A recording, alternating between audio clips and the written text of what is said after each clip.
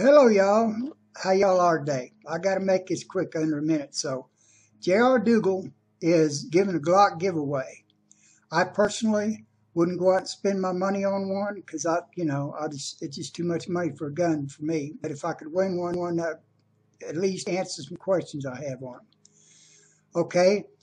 He wants to know, if you was president, what would be the first thing that you would do?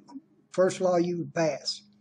If I was president, the first law I would pass is I would put a cap on all special interest groups donations and all donations to president, any kind of political campaign.